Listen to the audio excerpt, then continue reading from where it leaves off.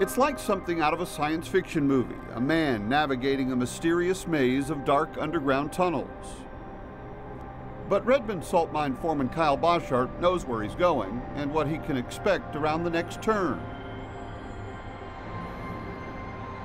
We've had geologists tell us that the deposit here is about 5,000 feet deep. Is that right? So from almost surface to 5,000 feet is solid salt.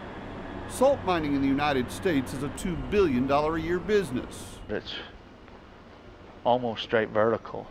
The deposits here at Redmond were formed millions of years ago from large bodies of salt water that once covered the region.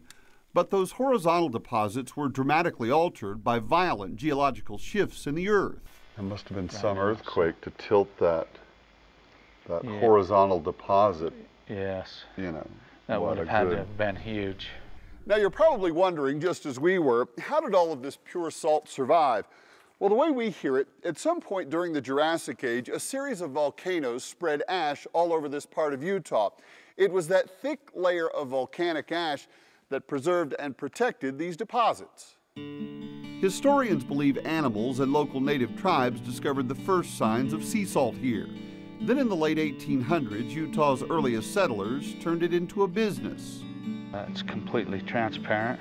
It's almost kind of a rose color.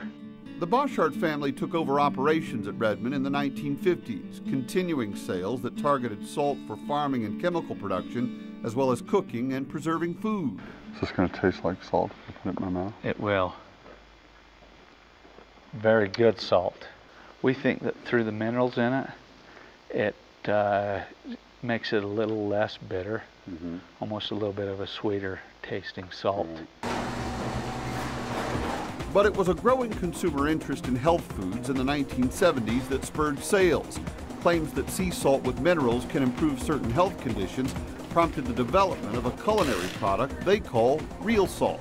And your salt is from a prehistoric ocean, whereas the sea salts that are coming off from the oceans today, they were saying, what about the acid rain, the toxic waste, the sewage, the garbage, the radiation?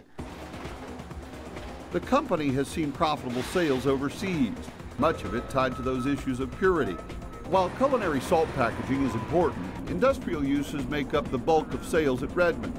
These huge piles of de-icing salt are 70% of the business here.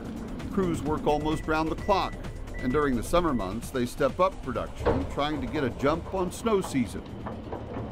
Because when it hits, it can hit pretty hard, and these trucks will be in here sometimes all the way down to almost Redmond packed in, you know, and sometimes waiting 2 and 3, 4 hours for a load to get out of here. And just as it looks, it's a job unlike almost any other. Workers harvest the salt some 300 feet below the surface in 40 by 80 foot tunnels that twist and turn for 3 miles. Blasting is a daily occurrence, and crews often work in the dark. You notice the yellow reflectors? Kyle Boschart carries on a family mining legacy that started with his grandfather and uncle. Can you go just about anywhere in Utah and find this? No, no. Right here is the only area we know where it is so close to the surface. Is that right? And unlike farmers who see just one crop in the season ahead, Kyle has a different perception of his underground harvest. Yeah, it'll be long past my lifetime before this deposit here is exhausted.